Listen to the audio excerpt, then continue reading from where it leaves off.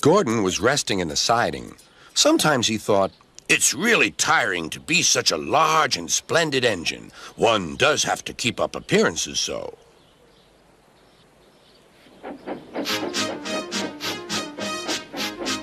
Beep, beep, beep, beep. Hello, lazy bones, whistled Henry.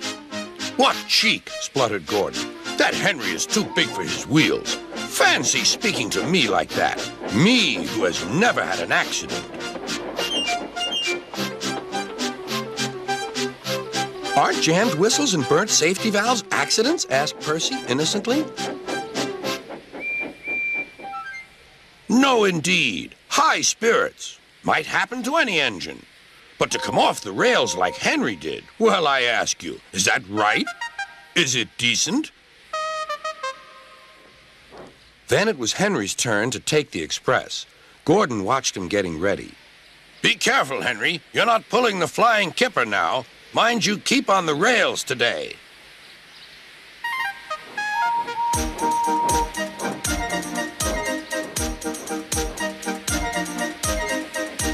Henry went off in a huff, and Gordon yawned and went to sleep.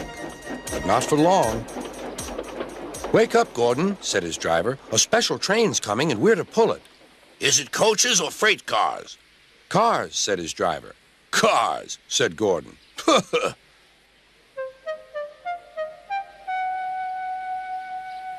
Gordon's fire was slow to start, so Edward had to push Gordon to the turntable to get him facing the right way. I won't go! I won't go! Grumbled Gordon. Don't be silly! Don't be silly! Puffed Edward. At last, Gordon was on the turntable. The movement had shaken his fire. It was now burning nicely and making steam. Gordon was cross and didn't care what he did. He waited till the table was halfway round. I'll show them, he hissed.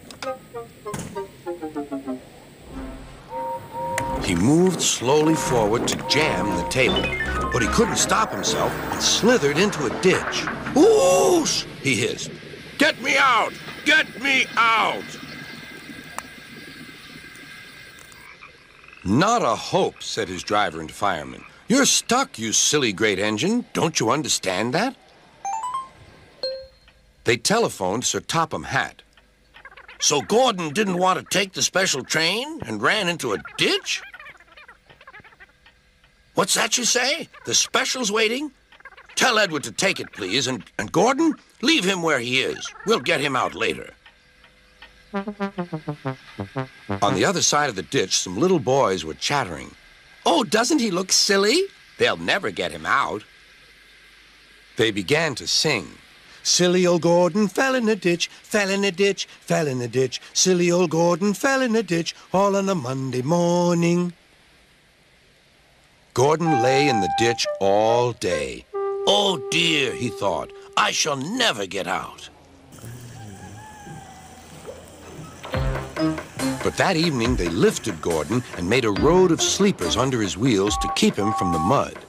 Strong ropes were fastened to his back end, and James and Henry, pulling hard, managed to bring him to safety.